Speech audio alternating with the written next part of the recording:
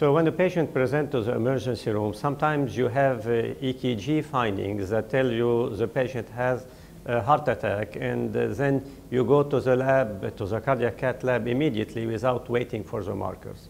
But in the majority of the cases, the EKG does not give you specific signs of a heart attack. The EKG may not be helpful.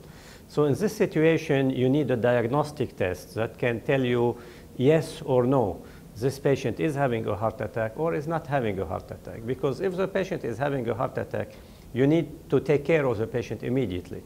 But on the other hand, if the patient does not have a heart attack, the patient does not need to stay in the emergency room for hours or to be admitted to the hospital without a reason.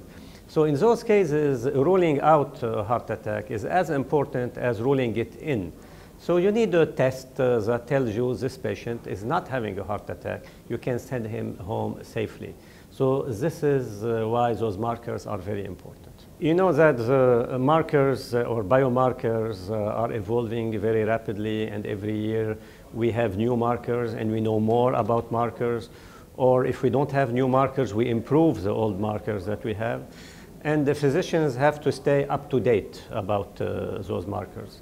Many of them do not have time to read the literature, to stay updated. So those meetings are important to educate the physician and let them use the state-of-the-art biomarkers and technology in order to take care of their patients. The emergency room doctors are the first one who would interact with the patient, so they can give you a good history, what the presentation was, what was done in the emergency room.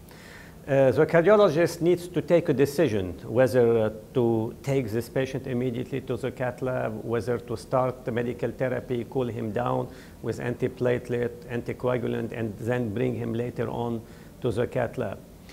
The laboratory doctors are the ones who are performing the test. So they also need to get some feedback about the value of this test. What is an abnormal value? It may be written for them like the 99 percentile cutoff, but they need to know how to interpret the test with the kinetics, because this test has important kinetics. So it's the kinetics is as important as the values, the setup values. So a good collaboration between the three physicians is important in order to take a good care of the patient.